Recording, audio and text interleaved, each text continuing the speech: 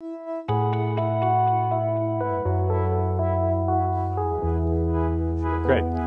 Thank you. I'm very happy when somebody introduced me in the language I don't understand. So I hope they didn't say any bad words, obviously. I learned one word, tack. That's a simple Swedish word. Anyway, thank you for inviting me here, and numbers doesn't matter because you have been also introduced to me as an expert group. So I also expect some challenging questions after what I will present, and I look forward for our conversation also. I planned this presentation in a way that I will use my PowerPoints and I will show some videos, and I will also use these two great players, Alfie and Ville, to help me with some drills to demonstrate it also for you. So Ville and Alfie, you can go on the second court, have some fun with the ball so that you are ready, because I will not need you all the time. Yeah. Are you sure that it was good that you take Technifiber, because you are promoting now my brand? And I don't know which is your sponsor. I'm happy. Great. So, groundstroke for the future champions is a topic that we will talk about. When I was talking with Ulla and Michael and Martin, they said it would be good that we actually touch this. Actually, one thing that everybody is learning by the level 1 course already, but it's important for the beginners as well for the top professionals. So I hope that you will appreciate actually the ideas that we will discuss. Anyway, I would like to start with a question for you. And can you find a partner? Just find a partner, because I would like you to discuss between yourselves. I will not ask you to tell me what is outcome, but two of you have to make your own actually answer. So who do you think from these three extraterrestrial players in average plays fastest forehand? Is it Djokovic, Nadal, or Federer? You see these numbers very often in the screen, yeah? How fast they play the ground strokes. But I don't ask you the number. I will show you later. But who do you think in average plays the fastest forehand? Djokovic, Nadal, or Federer? Talk to each other in Swedish. I will not understand. I will not ask you what you say. But I would like you to reflect and actually... Not with me. You can talk. I have a follow-up question. Yes. What do you mean by fastest? Okay, fastest means what we see on the screen. When they hit, they say he hit the ball with 120 k's. So that means after the contact. Okay. Ball speed after contact. After the contact. That's typically what we see on the screen. Okay. Smart ass.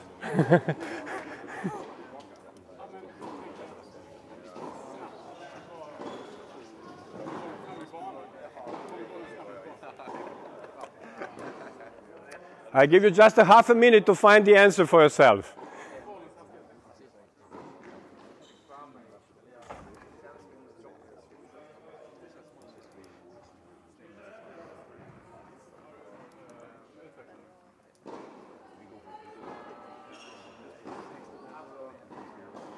Okay, you have it?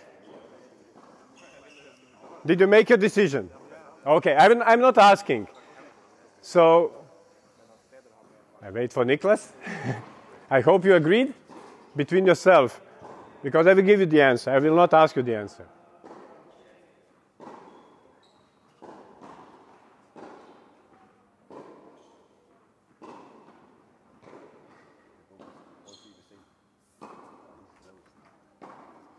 So these are the numbers I found at the internet also. They're published.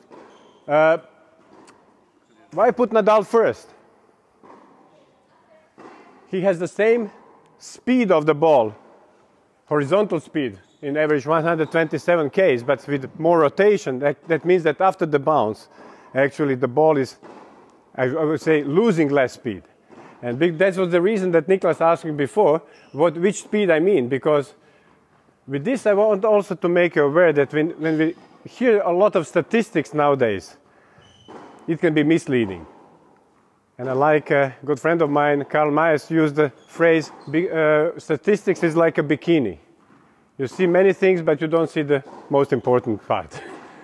So actually you have to be very careful when you are looking at the stats and what it means, because, yeah, it's the same, but because Rafa is hitting with most of the spin, then after the bounce, the ball will be heavier. That's what we use as a coaches. Yeah, actually, it means that actually the speed at the contact or after the contact is one element, but actually the speed at opponent's contact is actually even more important. There was a research some 15 years ago in which they were comparing Rusetsky's and Sampra's serve. Same direction, same speed, 205 Ks after the contact, but Sampra's serve was 10% faster at the contact point because of amount of speed, and it was 30 centimeters higher. So obviously, it's not only speed that matters.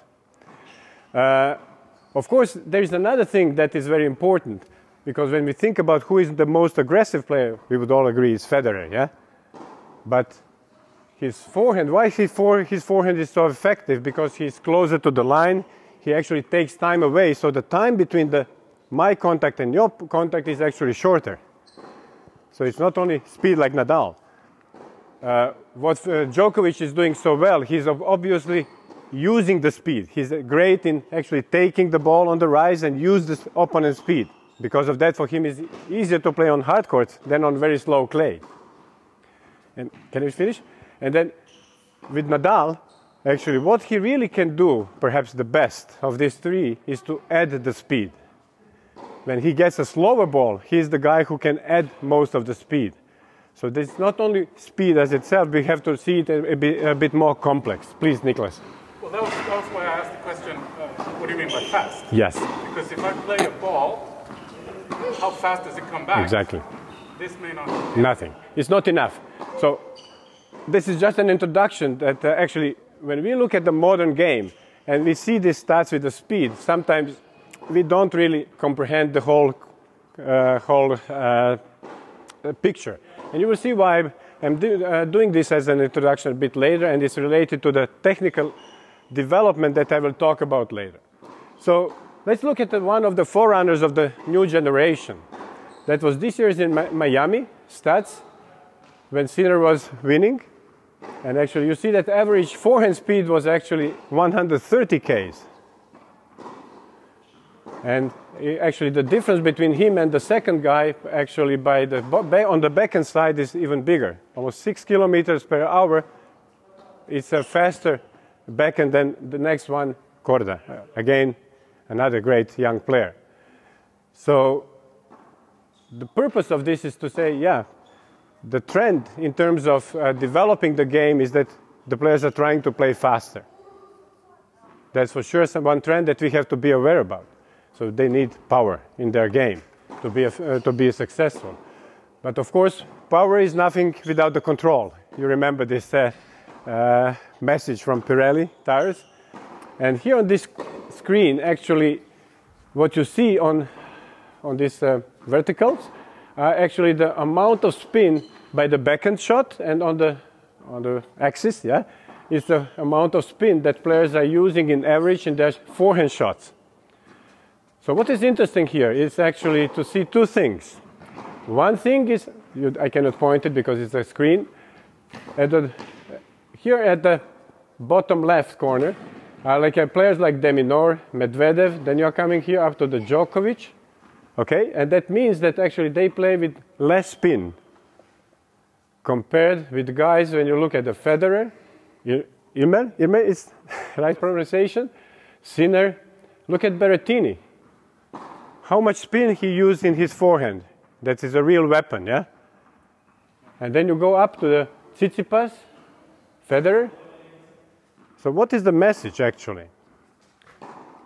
When you look at the game styles of these players that I was just mentioning, like comparing Deminor, Medvedev, Djokovic with Federer, with Sinner, Nadal team, is actually how aggressive they are playing their ground strokes. Actually, Medvedev or Deminor are more the guys that are using opponents' pace, and they're actually more like a counter-attacker. The guys that really hit the ball and accelerate are actually using more spin. And this is actually very interesting because some of you are young, some of you are a bit older. So if I would ask Ula, for example, for sure he would remember even the guys like Manuel Santana. And they were the guys that were using a lot of spin. But at that time, such players were actually the guys that were counter-puncher. And the guys that were like McEnroe, offensive guys that play with less spin and flatter shots. So that's interesting development in tennis game when you look at in terms of historical perspective. And why I'm saying that, because it's actually very important to understand it when we develop the ground strokes for the future. I think it's very important to understand it because aggressive tennis means that you play fast, but also with actually more spin, not less. So let's see what it means and actually how we can develop these ground strokes for the future. So I'll be going very quickly through this, but for me, when I look at it, that 10 and under, let's say age category is like a primary school. You have to learn the fundamentals. You have to learn how to write before you write the novel. Yeah? Second, under 14 players, or under 14 I would call age group better to say, is the time to include first of all what I call offensive technique. And what it means, offensive technique for me is a phrase that is describing actually ability to hit on the rise. And one more very important ability in my opinion in that age to be developed is actually to counterattack down the line shots, especially on backhand side from open stance. So you can stay closer to the line, baseline. If you are coming with your right, you have to go back. You understand? I believe you are good there. So this is offensive technique, because if I am open stance, down the line shot, turning the shoulders, I can go for the angles, it's a winner. It's a technique that will actually enable me to be offensive in my attitude on the court. And height power. The kids are growing. That's what I call height power. They get bigger swings, much more power, actually compared to the 9 or 10 years old. When they're 13, 14, they start really to hit the ball. And 15 and above means actually finalizing your technique in relation to your game style.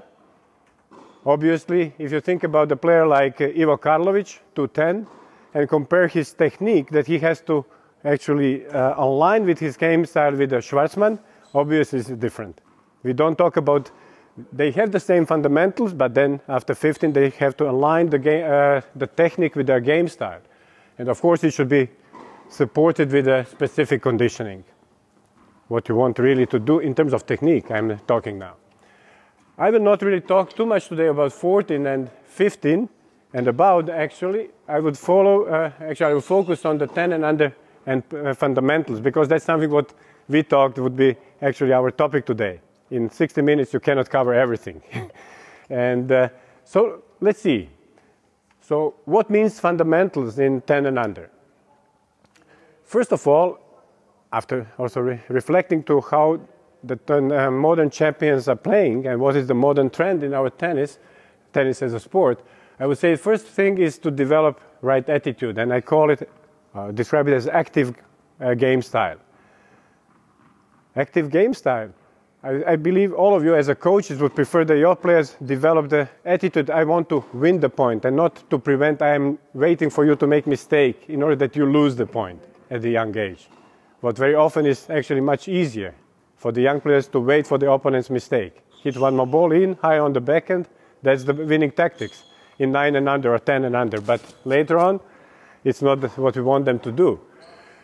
Second, actually, is to add what I call tactical fundamentals. For me, this is high percentage tennis, and actually applying appropriate tactical intention. You all know what means high percentage tennis. I don't need to explain it too much for you, for sure. I use for myself actually one simple definition. And that's actually where I'm starting with when I'm trying to also pass it to the players. That actually high percentage tennis means what is consistent for me and demanding for you. You agree? But then it's still, that's a phrase that we can as a coaches use, but for the players, actually we would need to use some other metaphors, but that will be another presentation, that we don't go too much in that details. Why tactical intention?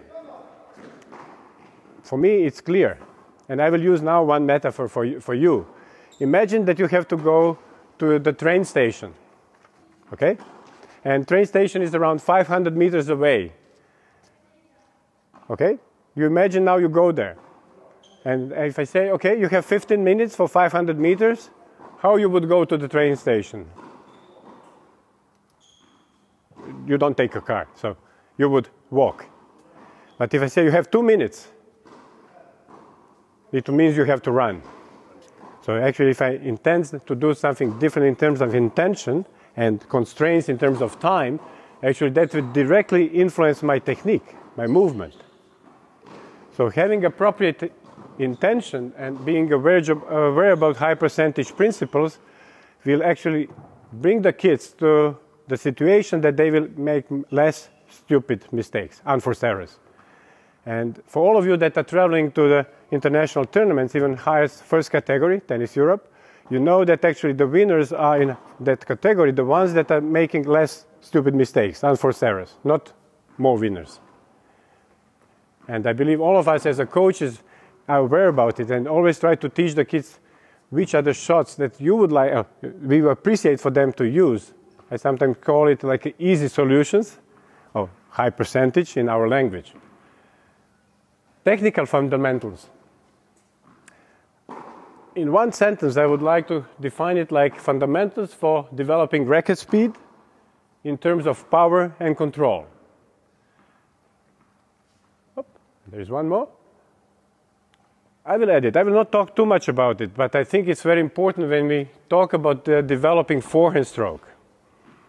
Actually having a, let's call it, fundamental skill of sideways throwing motion. I will come to this a bit later, that we don't now start and then later on repeat. So let's move on.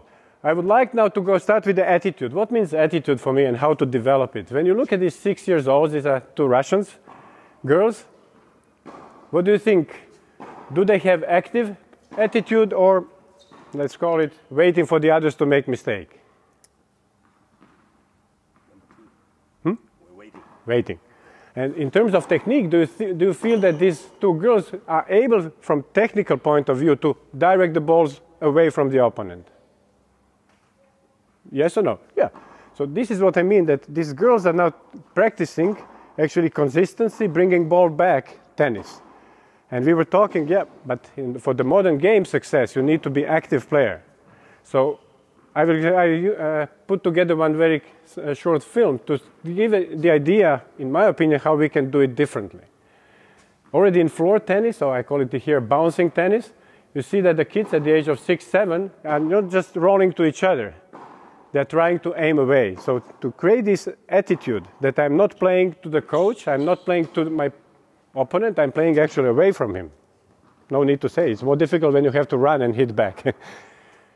Obviously in red court it can come up, I would say up to this level, because they are really playing great tennis already on red court, yeah? And now they are actually, I would call it consciously, actually hitting balls away from the opponent. The next one in orange court, again, what is possible, it's not standard, we know that. Now the players at the orange court can actually create and use open space. What is the difference? That at the previous level they hit shot by shot. And when they mature, they can plan. So I open the court in order to hit the next shot to the other side. So that's a different quality because of cognitive maturation. And then actually when they come to the green court, green ball, actually they can use the depth of the court. Typically deep balls and short, like a drop shots, are actually big weapons if they are able to control the ball. Like this one, lob. This is just an example of thinking what I want to share with you. So for me that means actually the philosophy for us as a coaches to be followed in order to develop what I call active game style and the right attitude. I want to be in charge of the point, not wait for you to lose. Tactical fundamentals. High percentage tennis for active playing style, because active playing style doesn't mean actually random hitting. You are looking at me, so because when I talk about more about tactical development and emphasizing high percentage tennis, what you will see a bit later, now in a minute, actually I'm very often confronted with questions, but then they will be predictable. I will come to answer this question actually at the end of this part in a few minutes, okay? So, how it starts for me? On the red court, actually for me when the player is on the right side, let's say in a favorable situation, when he's around the middle, doesn't need to run for the ball, I would like him to use already cross-court shots to move the opponent. Logical. No need to convince you, yeah? With cross-court, I can make you run more than with long line or down-the-line shot. So that would be the first idea. And how to do it? Actually, these kids are around 7. They are average kids. They played already 1.5 years, twice per week. And the idea is you see these ropes in the middle. They have to throw the ball like starting the point with the overarm throw, and then have to hit 4 balls away from the middle. So that's for me, for example, this is an example of technical training in tactical context. Because it's not really tactics, it's more like a directing. They're learning to direct the ball, but having the idea, okay, not to the middle. And when they hit into the middle, then it's stopped, yeah? Because we want to make them aware. You can hit where you want, but not to the middle. And obviously now it's important to connect it with first clue that they can really comprehend. Where to hit is actually with the opponent, now coach, actually position. So if I'm in one corner, that they recognize open space and hit away. You can also actually say that this is a technical drill. I just marked the target. But for me, it's again an example, technique in tactical context. Because they're basically practicing different directions of the shots. And if you see how many shots they played and how many from they were down the line, did you count? I put perhaps 1 out of 5. Mostly I have given them cross-court. I don't want to explain, I want you to play always cross-court. But when I'm positioning myself, I position in a way that they have to play much more cross-courts than down the lines. Because I want to emphasize this using and practicing of the cross-court shots that are easier for moving the opponent. Now, well, Hrvoje. Good footwork. Good footwork. You mean standing still? That's good. Okay, now we are coming and we will ask the players to come. Can you call them? Yeah. So until they come, I will explain to you what means for me this tactical fundamental high percentage. So high percentage is to move the opponent with cross-court instead of down the line. It's easier, yeah? For all the reasons that you know. The second, actually, idea, you will be on this side, you can take some balls, and the guys will be on this side here. Yep. So I will explain, just you can also listen to me, please. And if needed, Martin can translate in Swedish, of course, if English is not good enough from my side. So for me, the principle to play that I would like to teach first from the baseline, after making them aware about the advantage of the cross-court shots, is actually the principle from middle to the corners, from the corners to the middle. When you look at the top players, I think that they use this principle in 90% of the shots. So when I'm in favorable position around the middle, I want to dominate the point by hitting away. But when I'm in the corner, the easiest way to neutralize opponent's attack is down the middle. You are cutting the angles. And this is one thing that I would like to emphasize, because very often, I call them tennis teachers, saying you have to defend with a cross-court. It's more difficult. When I'm under pressure, in order to hit cross-court, I have to hit in front. And if I can, after your attacking shot, hit cross-court, I'm actually playing counter-attacking shot, if I'm successful. But if it's short, then I'm in trouble. Okay? So just to give you the idea. Now, one drill that I didn't record, I will ask Martin to do with them. Look, now, Martin, you're on the other side, yes. And you will play. So you will not just feed the balls. Yep. Come on, go to the other side. You will come with me here. So you will, each of you will play 1 point with Martin. And if you will not play point who will win. But you have a task, and I will try to demonstrate. So Martin plays the balls, okay? When the ball comes to the middle, before the ball bounces, you call where you want to play the ball. And you can play the ball to the forehand or to the backhand, but you have to call. And if the ball comes to the corners, you have to play to the middle. And you can say then middle, also before the ball bounces, okay? Can you go a bit back? So I will demonstrate. Okay. So what I should do? Actually, I would like you that you call for me. Okay? You call together. One more time. You call for me.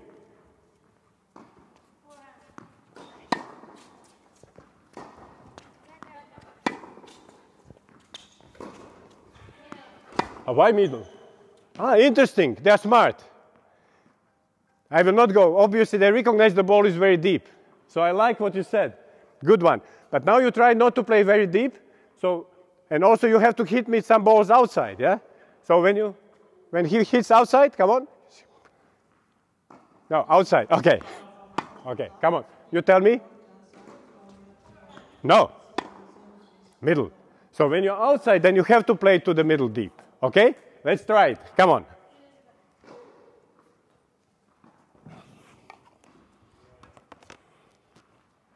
Ready? 5 shots.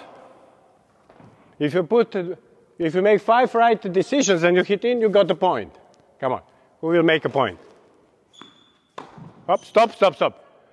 You have to say where you will play before the ball bounces. Come on.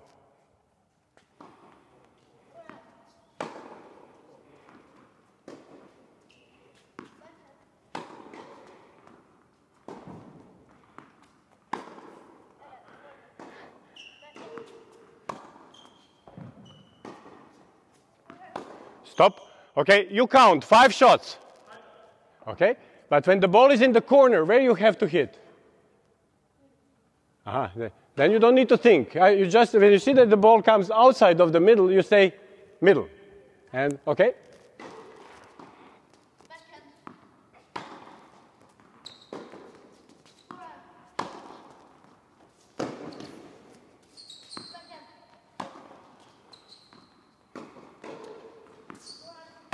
Okay, stop.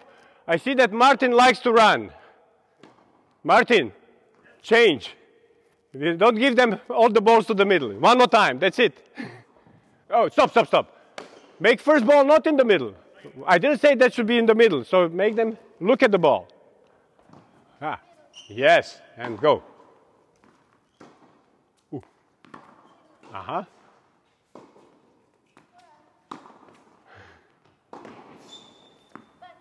Okay, excellent, perfect. One more time for you. You don't need to play according to their shot. So you as a coach, you can make any decision you want. Very good. Uh-huh.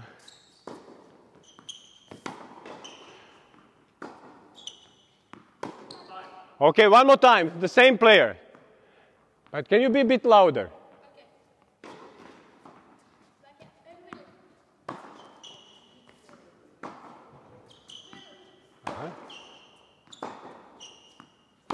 Stop. When did you say? Stop. When did you say forehand in the previous shot? By hitting or before ball bounce? When you have been hitting or when the ball bounced? Hitting. When you were hitting. Okay, thank you. So, actually, can you please collect, you can leave still, but collect the balls, please. Right? So why I'm emphasizing that this is a typical problem, actually they make a late decision. And I want him to make early decision. I don't want him to practice like Federer, waiting and including all the possible clues in his shot. Because that also will help him to avoid unnecessary mistakes. We know that when you make a change of your decision by hitting, good luck. Yeah? So very simple drill that I believe can help you. You can make it even more simple for the guys. You can start it even on, I would call it red court, but then I would say they would also not think about where to play from the middle. When you have average kids 8 years old and they have to make a decision before the ball bounces, if they go for the forehand or backhand corner, you will see it's a trouble. So first I would say, okay, when you play forehand, you play to the forehand. When you play backhand, you play to the backhand to help them. So you can do it actually easier and you are helping them to simplify the decision-making process. Obviously, we are opening it. So this should be, in my opinion, done with the good players, not the perfect players, already in orange court. I'm doing this on green because they are playing on green court. So that they feel also comfortable. We are using also green balls that they are using. But you can actually apply it already earlier on the orange court. Okay, let's move. Oh, up, not this one. So what is the follow-up on this is actually to understand when I can when I'm running to the ball to the corner, actually, whether I should play to the middle, neutralize or defend, how you want to call it, or actually create counterattack. So now I give you 1 minute and talk to each other and think about what would be your clue for the player when he's moving to the corner, when he has to play back to the middle, or he's allowed to counterattack with the cross court. Talk to each other. 1 minute. What would be the clue that you would give to the player? Come on. I will not ask you. I would like you to think about a little bit. Two of you. What would be the clue that you would give to a player? And these young players, not Djokovic. That's a different topic. Okay, can you come?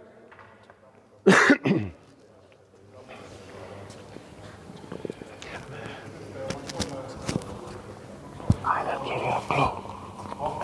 I will give you a clue without them hearing that. And I will ask them if they can recognize. Okay? You understand? So your clue is that actually before the ball bounces, when you are able to stop before the ball bounces and you run to the corner, then you are allowed to play cross-court shot. So in the corner, cross-court shot. Yes, but when you are able to stop before the ball bounces. Okay, when you have to run when the ball bounces because you're not in position, then you have to play to the middle. So don't do Huh? Don't do No. Can you try to explain in Swedish? När du... Samma övning. Men när du behöver springa och slå slaget, då spelar du mot mitten. Så säg att jag slår ut mot din forehand. Och så när du behöver springa och slå den, då siktar du mot mitten. Men om du hinner liksom, du springer och så ger du bra balans, kanske stillastående, då får du spela den kross. Do you agree? Förstår du skillnaden? Ja. Okej. Men jag ska också säga... Vad sa du? Jag ska också säga... You don't need to say anything. They doesn't have to shout. No. Because I will ask him to, then later on I will ask you to do that. Okay? Go there. Okay. You have your clue? I don't ask which one clue did you do. I gave them one clue, but I will not tell you which one first. Okay? And let's see. I don't know. I never practiced with them. I just also explained by the words. So because I want to test you actually, not them. So can you look at them and say if they are making the right decision or not? I gave them one clue. Let's see if they understood me first of all. I don't know. Okay, so start somewhere to the... Okay, but don't start to the middle. Okay, come on.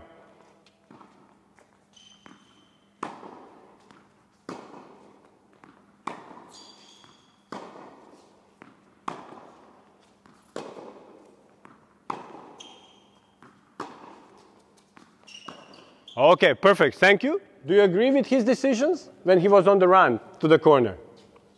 Okay, you agree. Okay, let's see the next one.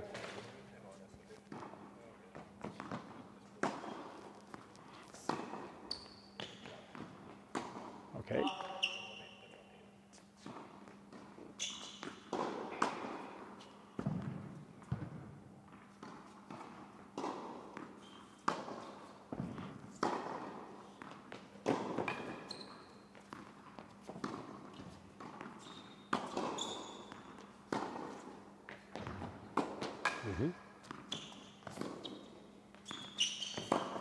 Okay, stop.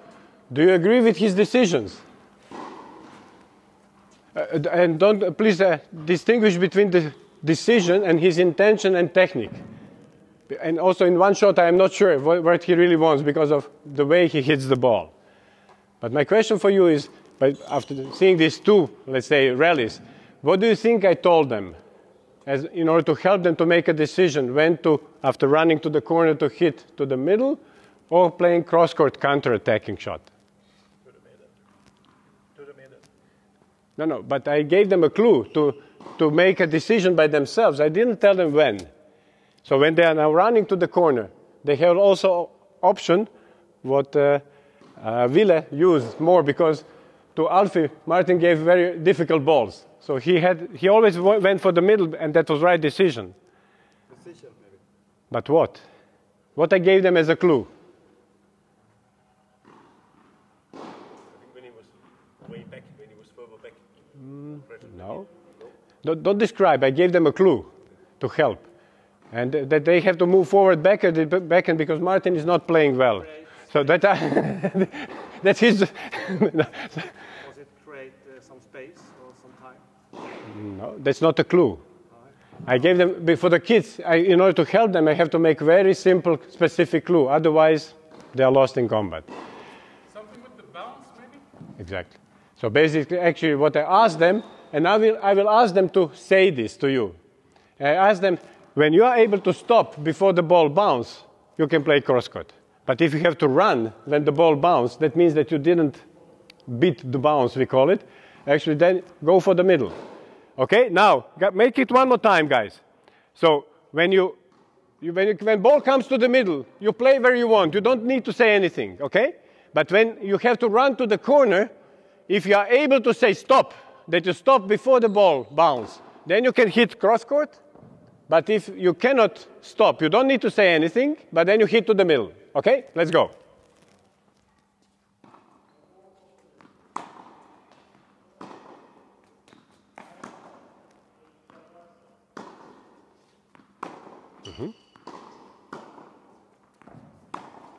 He said stop. So, okay, one more time for Alfie. Obviously, I'm very happy that so quickly he got it. And this is good because he's a bit older. But that's exactly the time. How old is he actually, Ville? You just play with him, play. 10. Huh? 11. Okay, so he's also a bit older because when I say, you see that's like a light green. So for me, you can start with this with the good players at the age of 9 when they are moving from perhaps orange to green court. And then when you do it with younger players, it will take some time for them also to comprehend. Very good ones will be very quick in understanding. But the ones that are more like a regular players will take more time. But I believe we don't see too many of this also by club players 14 and under. So some players need much longer time and because of technique and footwork and so on. But I'm now talking about what is possible. But yes, if you practice in a group of 6 once per week, perhaps you will be able to do it at the age of 16. So it's not about age. This is what is possible. And when we talk about future champions. Okay, the last one. Just tell me. Smart guy. Very good, very deep. Now he feels also already the depth. That is another clue, of course. Okay, thank you very much. Big applause, please, for my players. Can you collect the lines, please? So, actually, I will finish here with the tactical, because for technical, I will need another half an hour. And I will just finish this without showing the drills. What comes after this, actually, counter-attacking for me in my philosophy, is actually to teach the kids, when they come to the 12 and under category, to extend pressure. And extending pressure, the first, I would say, way to extend pressure is after good cross-court to play down-the-line shot.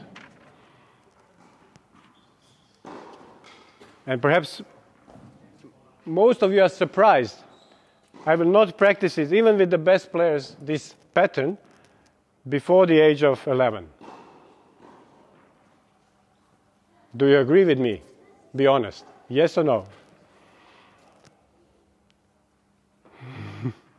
Are you practicing with kids 8 and under already cross-court to down the line? Ask yourself.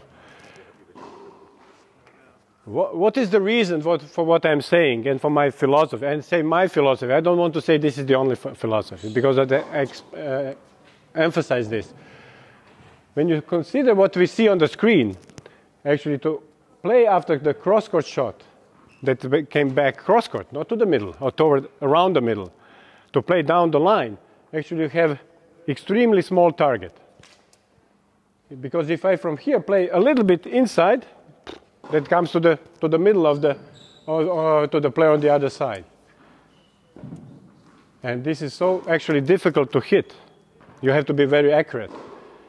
And if the ball is like here on this diagram, deep, you have to hit it on the rise.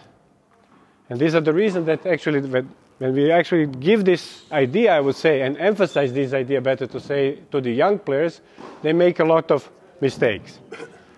Because in down the line, actually it's risky. If I don't really create advantage, the guy will make me run like a rabbit on the other side, if he's a good one. So in my philosophy in developing active players, I add it later when I know that my players have good enough accuracy that they can do it, that they are smart enough to understand and can distinguish between creating advantage and finishing the point with down the line. Because that's the problem. They usually try to finish the point with first down the line shot. What I try to mean when you talk about that high percentage, of course, when you go down the line, there's a lot of things your disadvantage. But to learn the shot down the line, even with a small target, I put it into a high percentage down the line shot. That means I said to them, play a little bit higher, play a little bit away from the line, so that they create the change of contact from cross court to down the line. I'm not against it. And when they practice with me, they practice a lot of down the line shots. Now I'm talking more about which is the tactical pattern you would like them to apply in the matches. And this is now a little bit of playing with the players. I'm not against practicing down the line shots. One combination, typical Spanish drill, I like to do a lot with actually kids, good kids from the age of 9. So played deep ball 2 meters behind the baseline cross court, or deep when I'm standing here. So I'm standing here as a coach. I say play the deep ball to me, that means cross court, and then next ball is short. I want you to play down the line. And then go back deep, down the line. So it's not about not practicing, but the question is which way we want to give to the young players to win the points. And here I would like to just warn you, cross-court to down-the-line pattern is the very risky pattern. You have to be very accurate. You understand what I mean? And of course, you have to look at the players individually. If he can do it, don't tell him, don't do it. So I'm not against this pattern, but be aware about the actually role.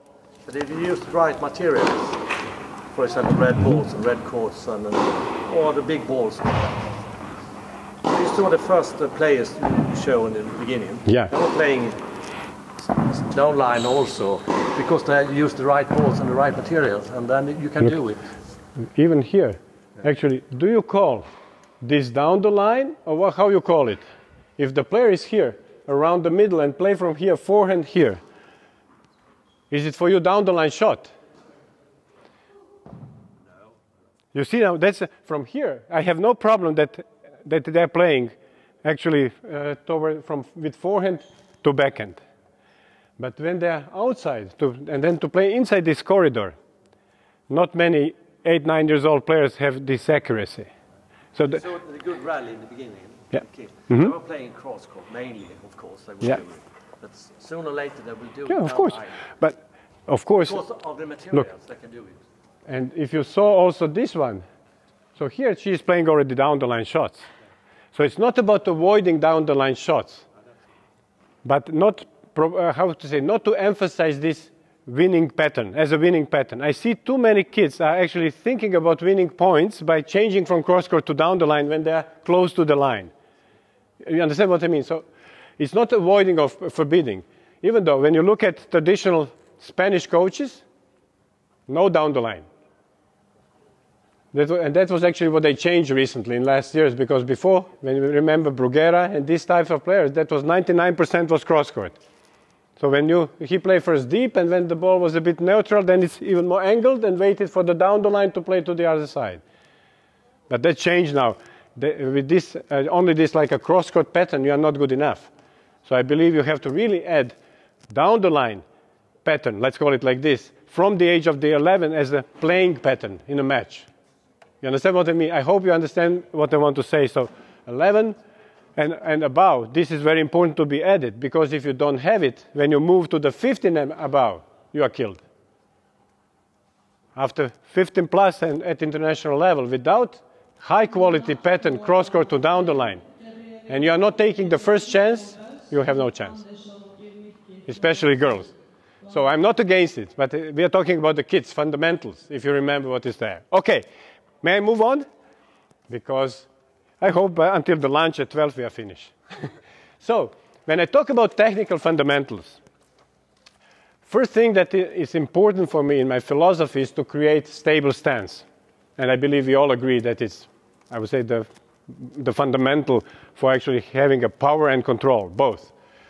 But what it means for me in terms of what I really want to achieve is to bring the players to find appropriate distance. Finding appropriate distance actually will enable young players to have a good and stable stance during the stroke. Second, I call it quality contact, what means hitting through with a sweet spot around the middle of the racket. Adding spin for control. And here I use, actually, this is a phrase from the Spanish coaches. And why I'm saying that? Because in Spain I was really surprised when I came 25 years ago there to Bruguera. I never heard Bruguera to say to any player or any of their coaches to spin the ball.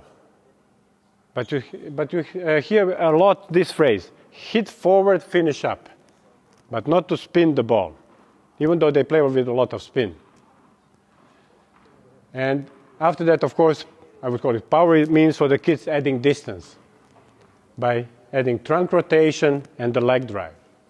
So additional thing that is technical, but it's for me more motor skill, is this sideways throwing motion that I will come to the end, because I think it's very important and perhaps it will lead us to 1 hour discussion. You will see why I said that. Great. So let's start. Stable stance. I use some videos because I believe it's easier if you really see the guy. He's 6-year-old.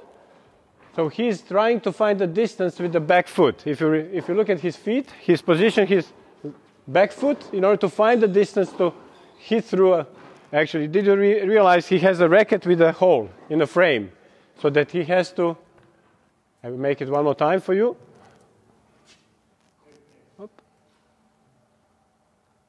So that he has a hole in the frame here. So when he hits through the bar, you see that he has to actually find the right position that this hole is actually able to be swinged actually at the right position at the contact point around the middle of the racket. So, but the idea is here that actually he connects the swing, but to position himself to the actually contact point. How I can make it more difficult? That's a basic drill. How I can make it more difficult? Because it never happens like this in tennis that you will get exactly that spot on the forehand and exactly that spot on the backhand. Tossing. Dropping the ball. Okay, but I would like to have the same drill, not changing a drill. That's a different drill. But I would now make this drill more variable. I can say the color, okay? Or I can move the cones so that he has to find different distances, so that it's not always the same distance. So I just move the cone. You understand, yeah? So that he has to find different distances. That means he will have to intuitively find different combination of the steps. Okay? Another one, and you will see this one. That was first time when they tried. Actually, they have to connect now, actually split step when the ball hit to the wall. And then to find a way that they catch the ball on one hand. But none of them have really understood that actually they have to run to the ball and stay. They were jumping because it took time. Actually, 1 or 2 practices, and then they got it. That they can run and then stay on one point, one leg. Yeah, because they're all. You see, they try to bounce on one leg instead of coming and then standing on one leg. But that was really first time when they tried this drill, yeah? And after half a year, they play it. So they have to find the distance and keep the balance on one leg, back leg, when they are hitting the ball. Why the back leg? Why not on the front leg? The first guy there, he had the left foot first, and the second he had the right foot. Yes, yes, because he didn't get it. He didn't get it. But why I emphasize back leg, not front leg? Because it's so logical if you are here, and that will actually, when you add a bit more speed, actually you will transfer the body weight into the ball. Once when you have the body weight on the front leg, you cannot use body weight anymore in the shot. I mean, he changed. Yeah, but it was a mistake. But you could see that actually these kids had got the task that they find the distance. The main idea for me was why this drill is to find the distance, because if you are not at a good distance, you will not be able to hit the ball with the racket. Okay? And this guy was actually letting the ball a bit too low. You saw it also, yeah? So it's not perfect. It was a learning time. So I don't want to show you like a Hollywood, because this is a life, or like the kids don't get it first, yeah, the drill. So you have to repeat, to show, and practice. It's not about in 1 minute that it's a magic drill. No way. I don't know the magic drills. Quality contact point is the third one. What it means, quality contact point. So for me, this kid is around 6. I want to make him aware that you can see the ball on the strings. And this is the idea, here you put it, so that he has to tell me, I tell him the right, middle, left ball, and he has to then hit different balls and say that he saw the ball through the strings. So he say, yes, you don't hear that? He says, tak. When he sees that ball and then he look at me. But now he has to say the same thing, that he sees the ball through the strings by hitting. I will make it one more time, this here. It will come to the end. Okay. I think, okay, it's here. Okay. Okay. So now I'm asking him to show me that he understood, yeah? What I want you to say me, yes, is that you see the ball through the strings. I have to find the right. Okay. What is here the problem? It's low. It's not the height that we as a coach would like to have. It should be a bit higher. What is good, where he's looking, he's really looking for the contact point. And he's trying to see the ball through the strings. I know that he will not be a Federer. But what is the reason for asking him to do that? Is first of all to bring the contact point in front. Because if I want to see it through, I have to bring it intuitively in front. And also another very important element in quality contact point is actually to get a feel for the vertical angle of the racket. In order to hit through, your angle of the racket should be like this. And that's the problem. He doesn't have it really. Now, I will ask our two players to come, because I would like you to see also by them here what is happening. Let's see if they can do that. Because if he is really doing this right, he will have the contact point in front with perpendicular racket face. And that's what is actually preconditioned that you can hit through. When you open the racket face, what happens? We lose the control actually. With this you hit through, but you also control the ball. You can also say that you at the same time practice concentration on the ball. See the ball in the contact is so important, yeah? Not look on the other side. Okay, guys. I would like you to try one drill. And you will play, each of you with Martin, and you will play here from the service line. But look, can you stay here behind me? Just behind. That's here, next, here. And look, what I would like you to see that, can you see the ball through the strings at the contact point? Okay? And tell me yes or no. Come next to him. Okay, closer to each other. Yes, like this. Sorry. Yeah, okay? You tell me yes or no, loudly.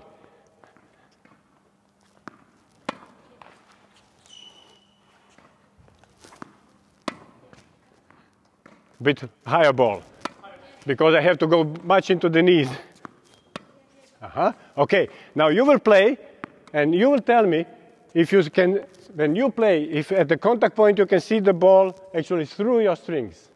Okay? Each of you play four shots with. Oh no, if not.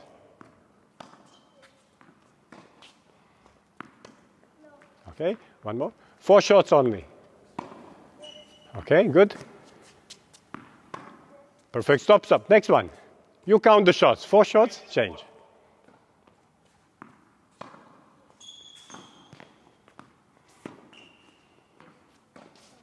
No. And if you look at his eyes, you can also control if he really did it. you as a coach can really check. Because very often what will happen, but they are doing well, but they are much better than the guy where I'm really doing this. Yeah? When you open the racket, you don't see the ball through the strings, you see them on the strings. So I'm asking the player, did you see them through or on the strings? So to make aware about actually the open or closed racket face. But they already have also Western grips, so for them it's not a problem. But really? Now, because when it's down here, he cannot see. He's lying to me. When the ball is low, I know that he cannot see it through. So you can check and really ask him, okay, did you see or not? Okay, but we don't want to criticize them. Now, yes. Okay, perfect. Good? Okay, thank you. The next one. It's hitting through. 6 years old. They cannot play actually on a red court. But for me, that's very important and I would say different way of thinking. Why? Because usually we ask the kids to play over the rope. For me, I want them to play below the rope. Look at why. And it's not perfect. It's not Hollywood again. And this is not next Federer. This is just my son. Poor guy, because he had to try so many different drills for testing and experimenting. No, I think they had the fun. So when I make it like this, slow, okay? So the point is to hit below the rope. It would be, for me, even better if I would have a roof, so that for the kids it's more visual, to hit under the roof. And look at his racket movement now. What he's trying to do. Hitting through, forward. It's not perfect, it's too short and he will never make money, so don't worry. But I think even the regular guy playing twice per week in a group in this setup, but with this drill, what you are emphasizing is really hitting through. And what will happen by the next shot, on the backhand side?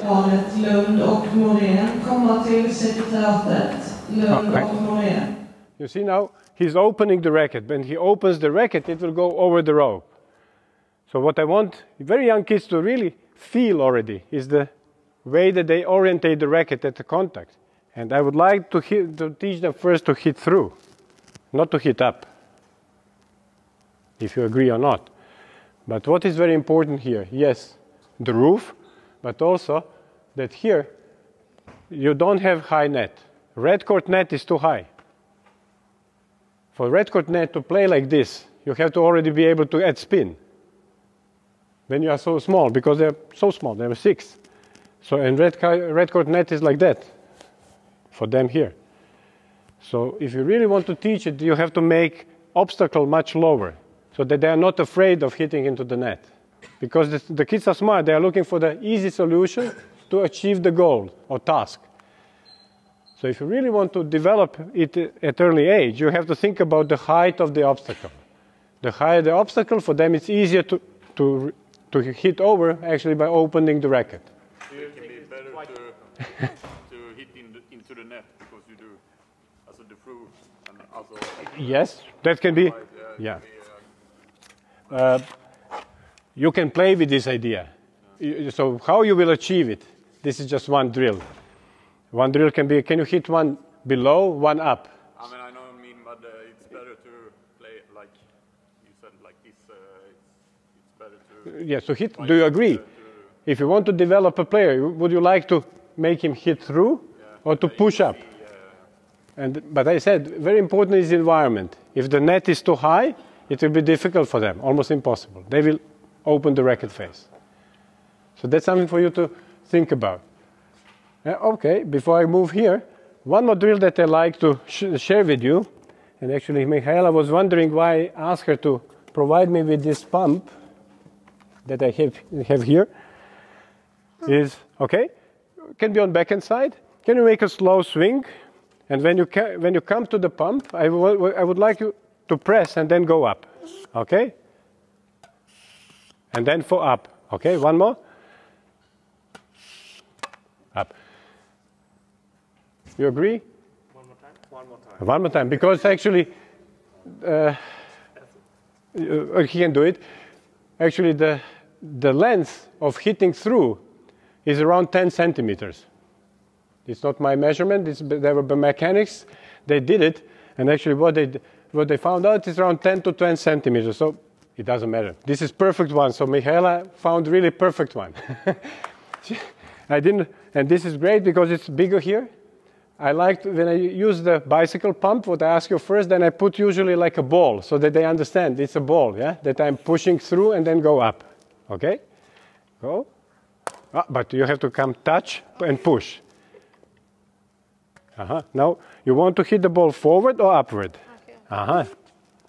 Come. Up. And then when you press, then you go up. You don't need to rush. And up. Okay. I can one more time. What I will do really then after this, when he press, I will take it away so that he doesn't need to go perpendicular, that he can move forward. Great. So for me, this is a great tool to make them aware, because otherwise, how you can really explain this feeling? You cannot explain. I think all of you that are good players, you can feel it, but how to explain to the kid that doesn't feel? Almost impossible. So you have to find something like this. And also you can play a little bit. Can you make one more time? Now look, I would like you now to actually press one, like you play down the line, and then the other one for cross-court. Okay? And where you would be cross-court? You feel what he's doing intuitively. He's finding also different contact and pushing in different direction. I see so many also good kids that when they come to the ball, they don't really control the ball. The racket is, is not disciplined in the contact. It goes left, right, up, down. And when you look any real good player, it's like the racket is staying in the contact point and really just going simply to the target. It looks so simple, yeah? when you can do it, but it's not easy to develop. So let's move on. We are coming to the next one. I'm rushing a little bit, 10 minutes more. It's about control. Without saying anything, I will ask the kids to solve one task. Okay. Are you ready? Martin, you will be here? Yes. On this side.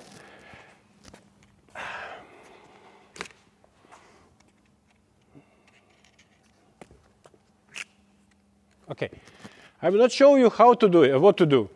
But from here, I would like, so you place the ball here behind. Okay, sorry. And now you have to hit the ball in a way on the floor. You should not hit up.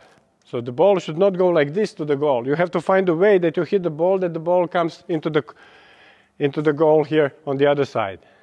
Who will try first? Ville? Or Alfie? Doesn't matter. Forehand, back? No, with racket. You are tennis, so with forehand or backhand. Okay, one more time for the Ville. Put it behind. Okay. Oh, not through. You have to find a way that the ball comes around this, yeah? Wait. I'll make like this, okay? Behind, not put to the side. Okay, he's looking for the right solution. You feel what I want them to discover, yeah? With forehand. Try with forehand, it's easier, with forehand. But what you have to do, how the ball has to go. It should go like this, yeah? What you have to do with your racket, that the ball goes like this. Can you try? Try it one more time. What you are trying to add to the ball? Spin. So actually, I would say and then if the kids really understand that, can I try for you? They are a little bit shy. Why they cannot really hit it? Because they are too slow. Because if you really want to create a spin, you have to accelerate the racket, not push. Yeah? So if I would now show that, okay?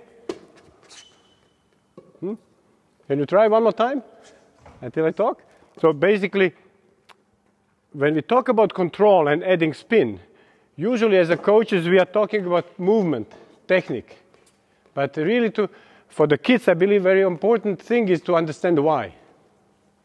because otherwise they don't know why they practice it. We know, but they don't know. And I found it also with the group of my son. It's most difficult things for them to really, at the age of 7.5, 8, when you start to edit, in the red court perhaps, that they understand why. Why I should spin. What is so logical for us, for a 7, 8 years old guy, is not logical. Perhaps for Martina Hingis. She was much more advanced, as you know. Okay, so a few drills. Okay, thank you. So adding spin, so after understanding what is very important, one more ball, I would like to give you some ideas. So in terms of technique, I believe it's very important that already at age of 6, 7, when you are moving to the, or on the red court, that the kids actually have a fluent transition from back to forward swing. If you want to develop spin, I said, you have to develop racket speed. You cannot develop it with slow racket. But racket speed for the kid, for me it's not really arm speed, it's about the technique, so that you connect in a fluent swing. Very simple way is actually, for me, a forehand volley, a forehand drive volley after self-feed. And here is already like a next step, when they start, and then they have to add, to follow up with a few more shots, but obviously it's much easier with a coach, who is then setting the next ball. And you can see the first one, he has no problem. But then the second one, he makes like typically down, up, yeah? So that was really a process of learning. It's not easy, and it's not always in the first session that they will do it. But one more time. And what you could see here, because he's doing first, and that's very important, can you guys take some balls and make some also drive volleys? Can you bring for them the balls, Martin, on this side?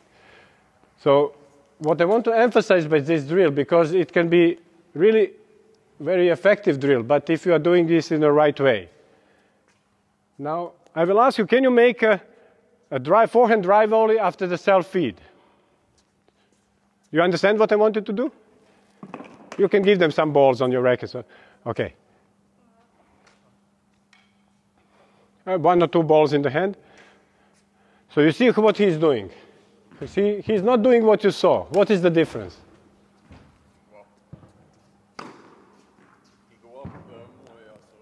But in terms of, I said it's important, self-feed, take a look. Wait, guys.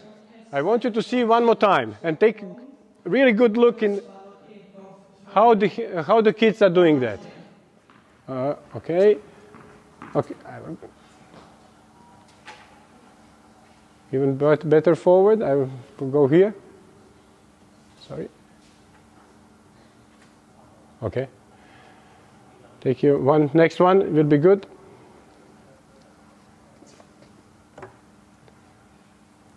I want him to start. He doesn't want to start. Okay, let's wait. Okay, next one is coming. Now take a good look.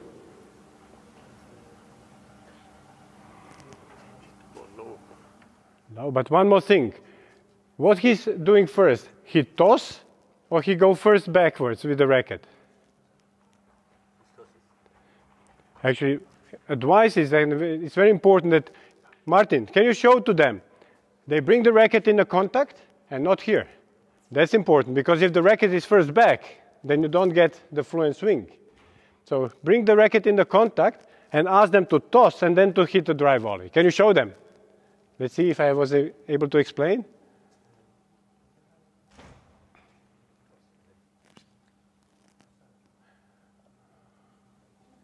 Can you show? Can you show them? Uh-huh.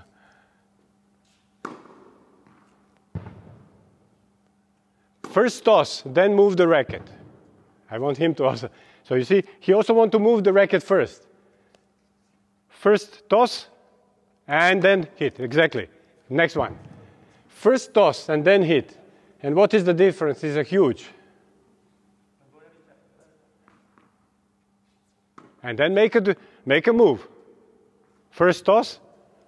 Come on, great. What is the difference? Fluent, but one more thing is also very important, and we as a coaches fight with this a lot, make a lot of money on this mistake, big backswings. So if you toss first, no kid will make a big swing because he's afraid that he will be late. So it's very important if you use this that you really emphasize first toss, then hit, because automatically he will not make a big swing. If he goes first with a racket, you will see that he increased the swing. And that's not what I want to develop. I don't want to develop big swings. I want to develop fluent movement and acceleration toward the contact point. Yeah? Okay, now it's very different. So this is, I think, very... Okay, perfect. I like it. And what is else happening now? Can you make one more time? He did something great, and it's leading us to something very important. Can you make one more time? Because he wants to hit hard, what he added to the shot?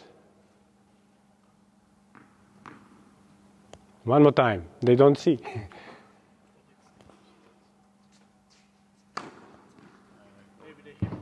With what? You are showing, but they say. With trunk. He find out that actually now if you want to add power, he's using his trunk rotation. I don't say, and if you would look at him one more time, you would see also that he's 7, regular player, but because he also want to hit harder, without saying him, because just of setting the situation, he was looking already to include trunk into the hitting harder, even though I didn't ask him. Okay, and here one more thing that is important, and when we talk about the spin, is, you see now, the drill, it's a dry volley, but what do you think why I put the basket below?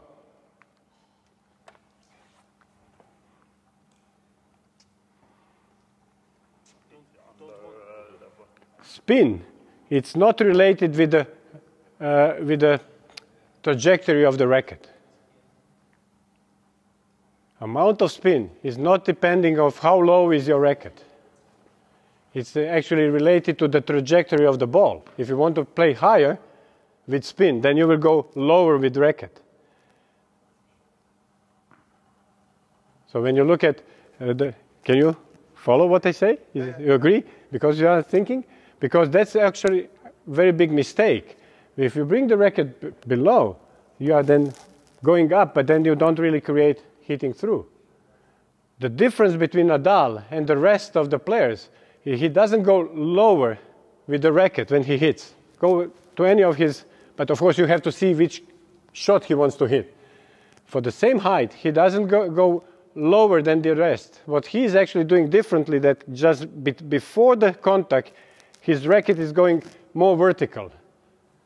And that he really can make this so fast, it's unbelievable skill. But he doesn't go lower. He is just faster and he is more like upwards. So it's much steeper angle just around the contact. And this again that biomechanics found out. So I follow, if I lie you, then I got wrong actual information, but I don't believe it. So that's actually also one thing to be understood, that adding more spin doesn't mean that you have to go lower with the racket.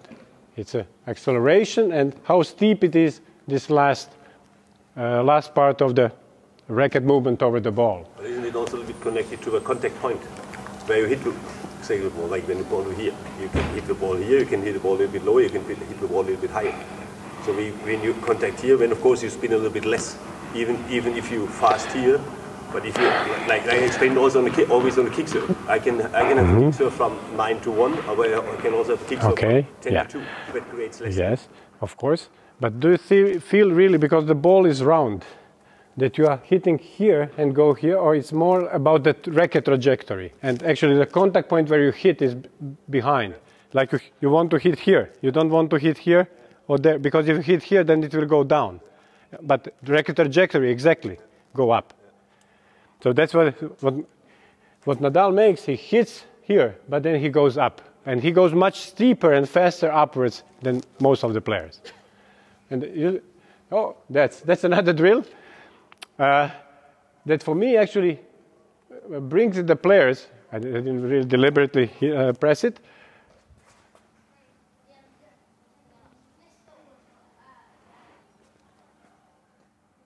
because I want to connect spin with hitting through.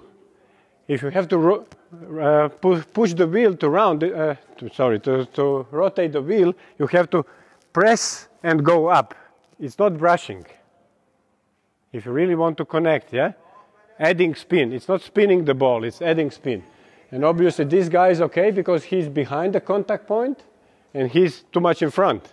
That's the reason why he has a problem. That was also first time when they tried. That was first time when they tried this idea. So, yeah, when the contact point is in front, it's much easier. You can connect power and control. When it's behind, then the guy has a problem because he has no power. Okay. We said that one. Against the top spin pro, you have seen the top spin pro with a tennis ball like is that a longer contact zone, also with a bigger wheel that you want to have? That bigger wheel will provoke. Yes, I agree. Yes, so you can play with the idea. Yes, true. And this is one that I talk, but now because of the time. Okay, very quickly. We try and then you will try, guys, what we do. So this is one additional, but for them perhaps it will be too heavy.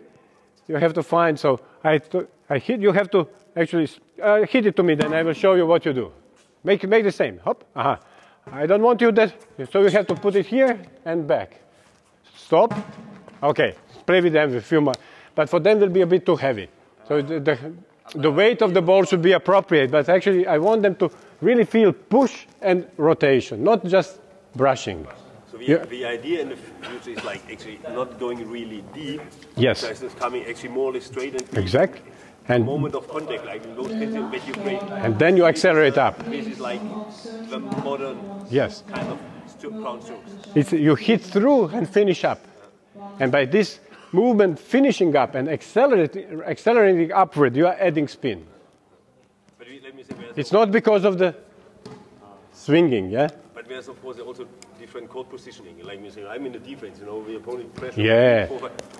It's a different story. Different story, yeah. That neutral zone, yes. That kind of aggressive in the modern tennis, I have to go like exactly. You remember when I said one of the key things is that they apply the right tactical intention.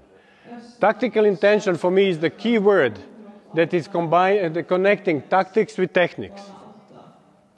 Because exactly, my technique will change. There is no one movement. But now I'm talking about fundamentals.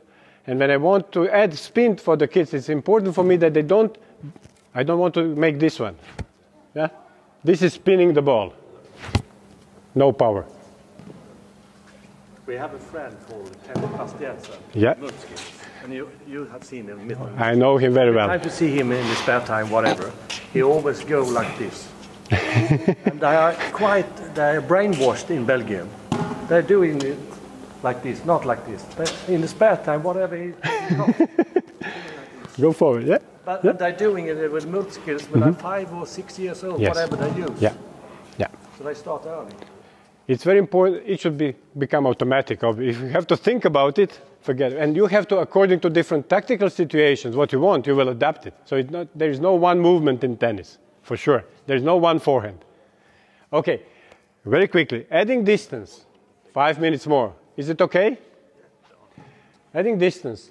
What for me means adding distance, we just touch, and actually by this drive volley, the drill, they will actually find it out immediately that in order to add power, if I have a short swing, I have to add my trunk rotation.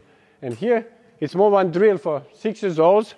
Okay, one is running around, but the other guy is actually turning his trunk left, right. It's more for me dissociation, we call it dissociation, that he feels actually this movement at all. First movement is not really hitting with the trunk rotation. Not possible, yeah? But this one perhaps is pretty interesting. And we did it later with the pedal because we realized this was also first time because it's very tiny, it's difficult to hit, yeah? But when you take the pedal, then you have a bigger space and then it's much easier, it's more fun for them. But actually, look at now, because it's about them, of course, I like very much to connect it with core control and balance. When you have unstable thing, then you have to use your core to control. And we know that but that's another topic to talk about. But here, I think very important because here he has to do one thing with his legs to keep the balance and actually with the upper trunk to dissociate because it's a totally different movements that have to be connected together. The best guy in the world, I believe, in tennis is Djokovic. When you see him by returns, yeah, the body is like going in different ways, and the ball is hit with such a control, unbelievable. It would be great to have every player, but it's not so easy to achieve. But I would say this is the way at a young age to practice control, core control, with actually adding trunk rotation or sense for the trunk rotation. And now, when you come back then on the court, I like this drill to connect trunk rotation with the arm movement. Why I put the ball? Because on the backhand side, typically all the kids are using trunk because you are connecting both with the racket, both arms. When you do the same without the ball on the forehand side, what will happen? That elbow is blocking you, yeah. But when you use this one, and you can you play with them? Okay. So I ask this because when I do that, then I have a natural position of my elbow. So you can just do a few things. Here, you're on this side also. So a few shots. So I believe this is very important. Why?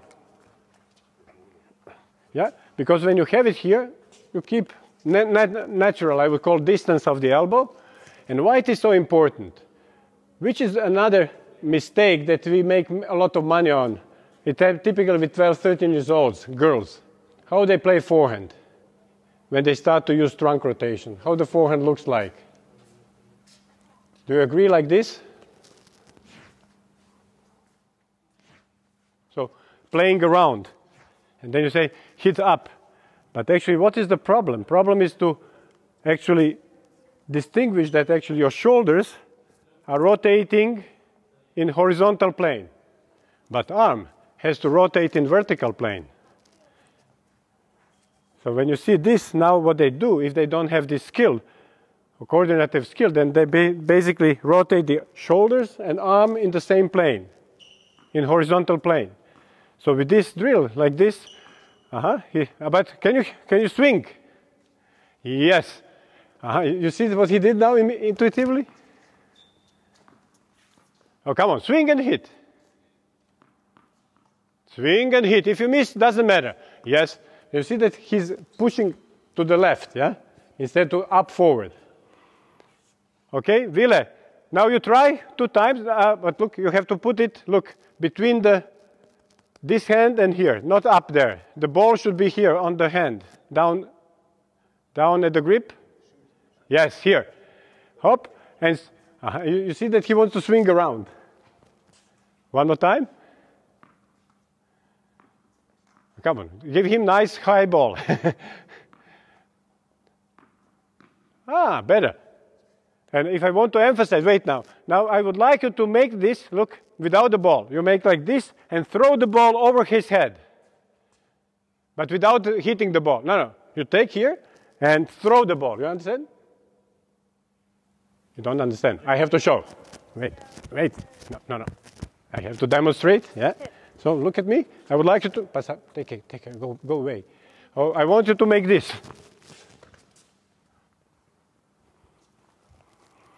Demonstration is always a very important part. Good. One more time, Ville. Try to throw over his head. Okay, I want to emphasize up. So now you see shoulders are moving here and arms in the different plane. And without that, it's very difficult really to include really shoulders in the right way. But you can also like what I do sometimes is like they carry the racket like with the left arm. You know, if you want that upper body rotation, yeah. Actually there's the racket. See, please. So like that they actually carry the racket. Yes. So when you make sure yes. actually you have that kind of. Yes, just give some ideas. I don't say these are the only drills. Okay, thank you. Let's go and to finish. And I have some other, but I have to shorten it. So this is the last. And just bring them here, please. They will take on 1 ball each on this side, and you will be on the other side. They will not need the racket. Now, in order to make it quicker, sideways throw It's for me very important, especially when we think about developing modern forehand. On the backhand side also, but I would need too much time to combine. So take a look at this.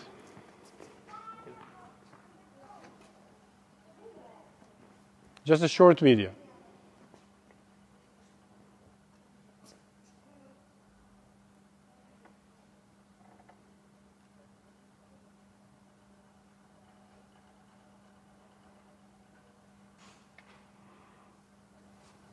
I will not comment. I will just now give you 2-3 videos to see without saying anything. Just observed sideways throwing motion. Look at this guy.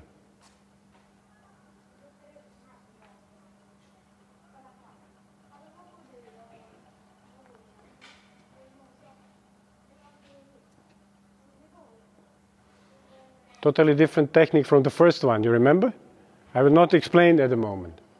Another one. Vortex ball. You are familiar with vortex ball? This is like a ball that you see. Can you see it how it looks like? If not, you have to come closer.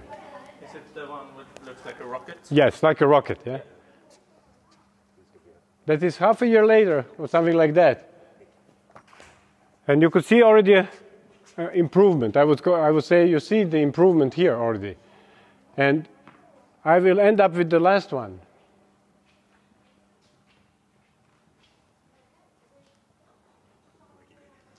Throwing the racket.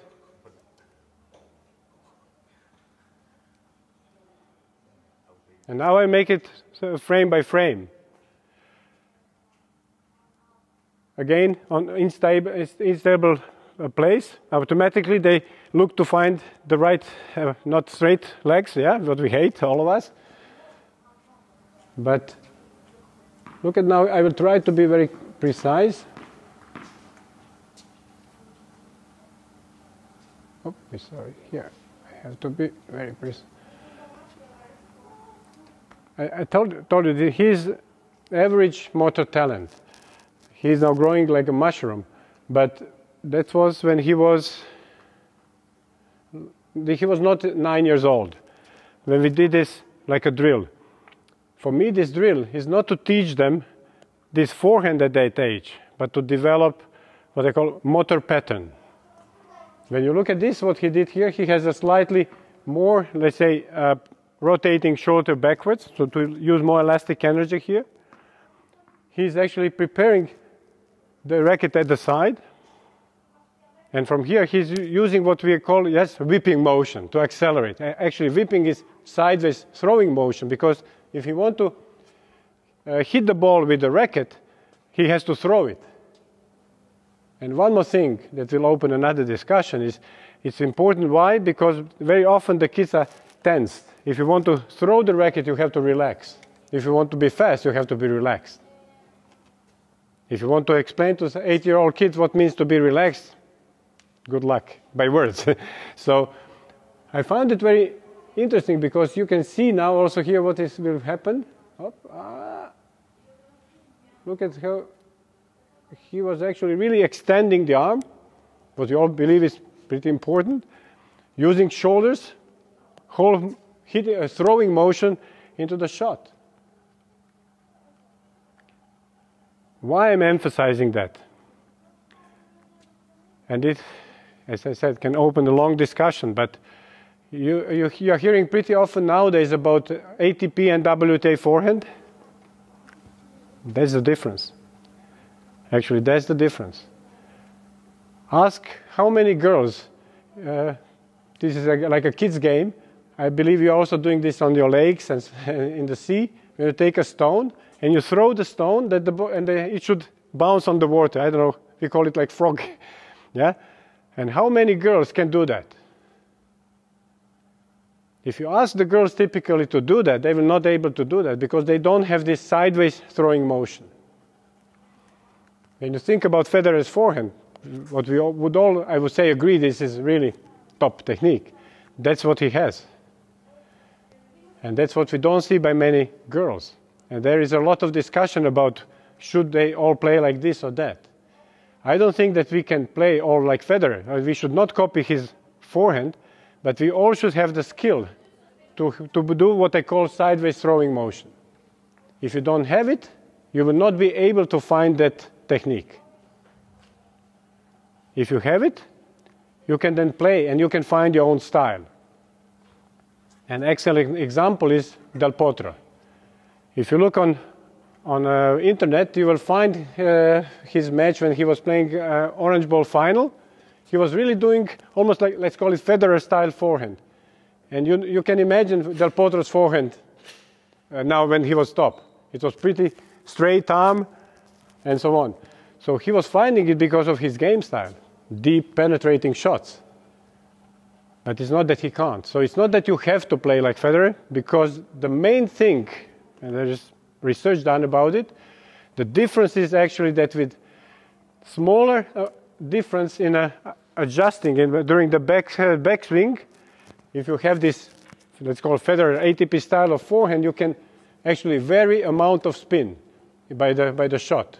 But when you have a swing like this, like Serena, perhaps best forehand in the female game, so it's nothing wrong. But if she wants to add spin, what you always see is she's like pulling up the shoulder and change the movement much more.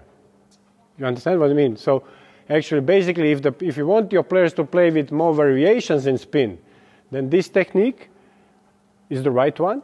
If you are going for the deep, penetrating shots, what is the base of the modern female game, you don't need so much. It's related what type of game you want to play. So I don't want to say there is one way to hit the forehand. But sideways throwing motion, I would like that every kid has it as a fundamental, and then see how to include it in his game style. Please. It's like music.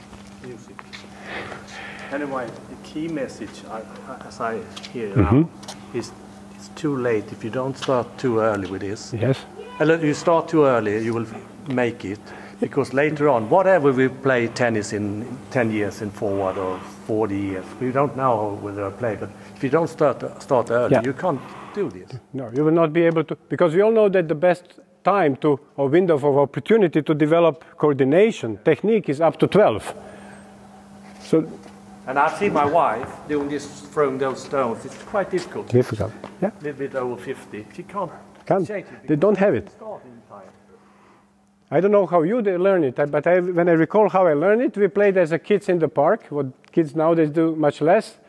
Then we take some stones or something from the, like a fruit, and then what you do, you are behind the tree and you try to hit the guy to the other side. So intuitively you find the sideways throwing motion. Nobody was teaching us this. And many fundamental motor skills before we were learning by playing in the nature.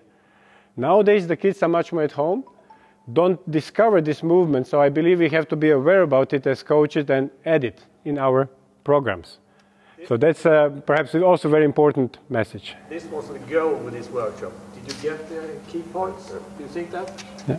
So this was very close, of course, for 2 hours, Yeah. 1.5 hours. Yeah. True. The message was that start early. And put it. I would like to finish with this actually summary. I will not repeat again and just let you read, and would like to thank you for your, stamina, because I was now talking for 1 hour, 25 minutes. I hope it was interesting and that you got some ideas. And I'm here if there are any questions, because I didn't answer everything in this 1 hour presentation. So please, thank you very much.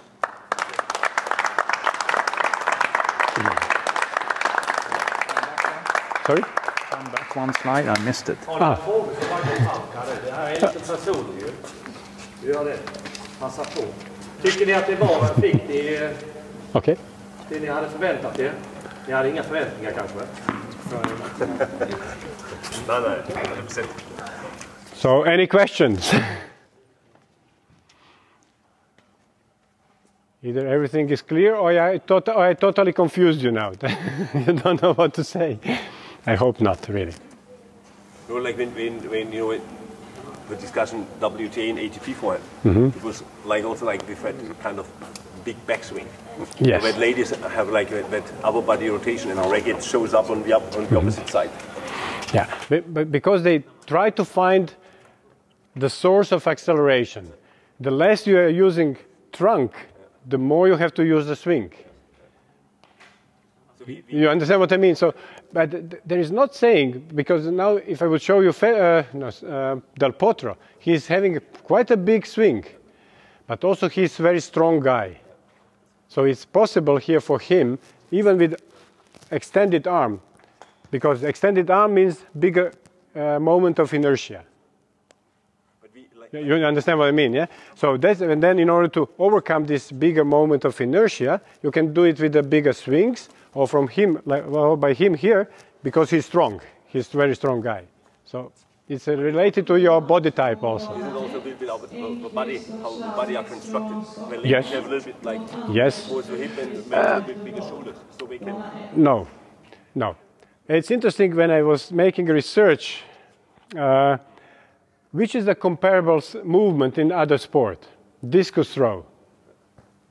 Actually, when you look at the technique of discus throw, actually the girls, the ladies are using even more this separation angle, let's say like this, even more, I would say bigger movement of the trunk. So it's not a problem for the girls. Maybe also, But what I'm saying, also in the forehand, we're using actually quite like the racket sometimes shows up on the opposite side.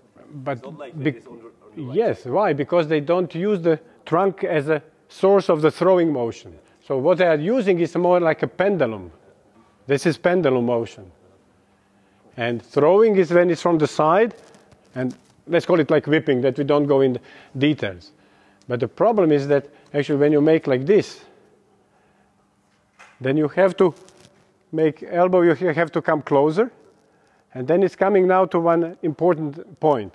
When I come here, in order to accelerate the racket, I have to use so-called internal rotation of the arm. And internal rotation of the arm, if you want to try, is this. And this is the key. If I make this one, and then bring the elbow closer, and now I hit, now I use this internal rotation. In which direction my racket goes? I do. In which direction? Tell me. It's an easy question. In which direction my racket goes? Forward. From back forward. But when you use the throwing motion, like Federer, he will be using this movement. He will make here, and he will be using now look where my racket goes. Because internal rotation you can observe when you look at my lateral side of the elbow. When I now move elbow up, where the racket goes? forward upwards. And that's related to what? To horizontal speed or to spin? To spin. Because this movement is the difference between two techniques, that actually you are using this movement here, nothing wrong, but then you get more power. When you're using it in front, like Federer, then this movement is supporting pronation and is actually responsible for adding spin here in front. Can you connect? Because that's another presentation I have, but this is the difference. And because you can do it here, it's much easier to add more or less. If it's here, you use this, you don't have this movement, because if you do it now more, it will go down. Then, like Serena is doing this, but then she's going more with the shoulder up, if you can imagine how she's doing. So she found a way. I don't want to say that what Serena is doing is a bad shot. Forget it. How many? 20 Grand Slams. So, and say to her that she has a bad forehand. So I'm not going about right and wrong. I'm more talking about opportunities. If you have one or the other style, you will have different tactical opportunities, let's say like this. So the approach is not going to be different between boys and girls? No, at the beginning not. I look at Sakari, think about Hennen, they had this style of forehand, so it's not a problem of power, actually. It's a problem of technique. I mean, technique, it's not a problem, it's a, how to say, it's an issue of technique. And I strongly believe that if we develop this sideways throwing motion by all the kids up to the age of 11, 12, they have opportunity to include it in their style. Include. So you saw my son has really good this movement, but now when he's playing, he's not using it. He plays still with a pretty, I would call it straight arm. Why? Because it's much easier for him to have control. So I'm not teaching him now to make Federer's forehand. But the other guy that you saw that was having really a problem, he's still playing very stiff with much less combination of different movements from upper arm, lower arm and wrist. So he's much more stiff, less opportunities to add different spin, less variability of the movement. And I want that all the kids develop this variability. So you have options. Then what will be your decision, like Del Potro after that? That he wants to play, I would say, more like a female style, ground strokes. Is it bad? No. It's about effectiveness. It's not about how it looks like. So please don't get me wrong. I don't want to promote one style. I would like to explain biomechanics between the styles and then to look at the player and how he wants to play. And get the skill. Exactly, the skill. And then you can what to do. And then you as a coach with the player have to find optimal playing style for your player and technique that will support that playing style. There is no one way in tennis, and that's great. Because we have a great sport with different players, different playing styles. We just started. No, great. Thank you. So no more questions because of Ulla. Thank you very much one more time. I hope there will be another option to talk. Thank you.